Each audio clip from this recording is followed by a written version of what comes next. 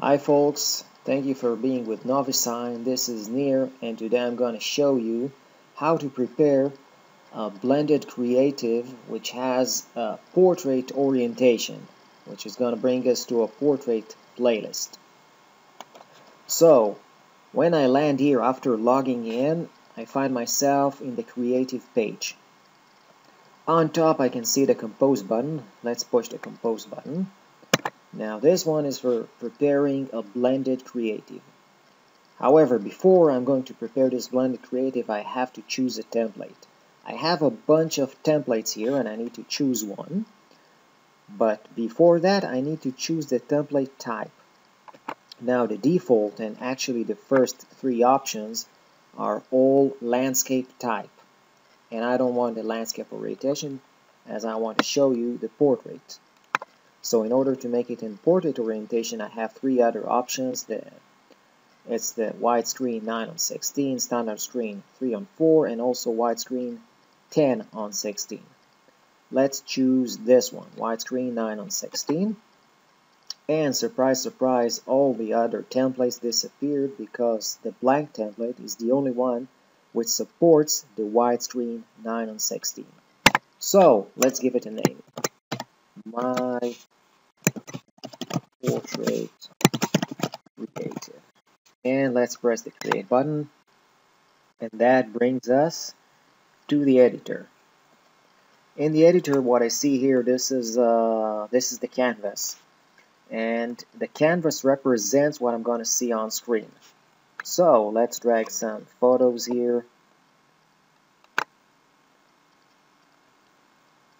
Let's choose, for example, this one. Press OK. Now I have to place it on the canvas. Let's do it this way. Let's also add a ticker. Basically, a ticker is a moving text, like you see in the news. Right, like that.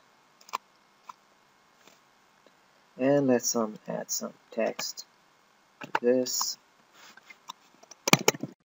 Welcome to Novisign.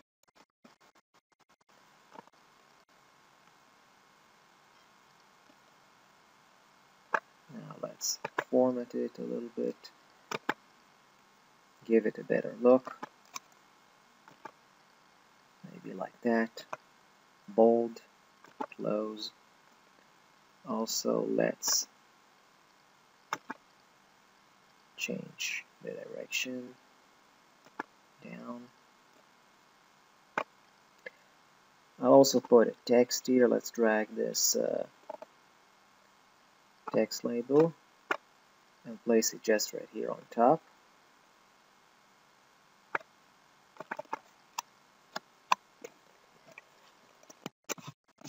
Sign, digital sign.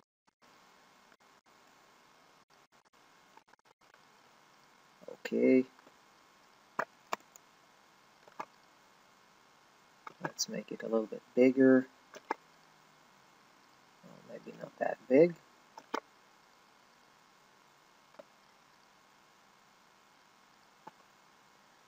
Okay. Now let's press the save button. Let's have a look at the preview, see the outcome. And folks, this is what we're gonna get on screen. Like you see, it's a portrait orientation. Signage.